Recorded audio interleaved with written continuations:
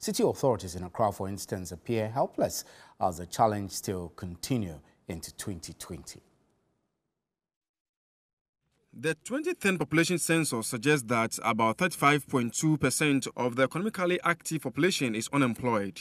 Street hawking appears a readily available option for the hundreds who flock the major cities and towns in hopes of earning an income. Traffic intersections are usually the hub.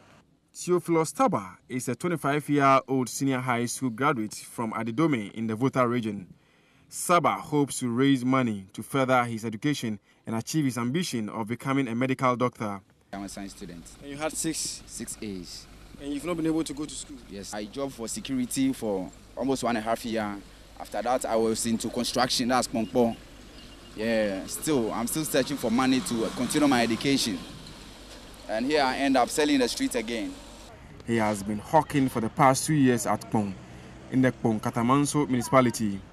His profit, however, is just 40 cedis a day, trading in bread.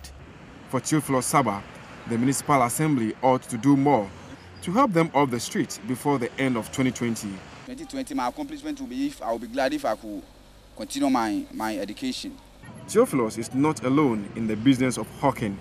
Street hawking is by no means an easy job. Over the years, city authorities have conducted exercises to rid the principal street of hawkers, but it continues unabated. Solomon Tete is the municipal chief executive of Pong Katamanso, a new hub where street hawking is increasing by day. I am appealing to all the hawkers around the place that immediately after Christmas, January, when they see us removing the signboards and things, we don't want anybody to give us any resistance.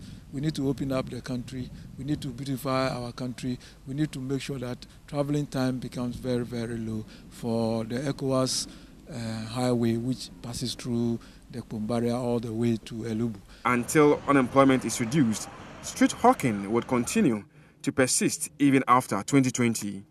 Joseph Armstrong, TV3 News, Pong Katamanso.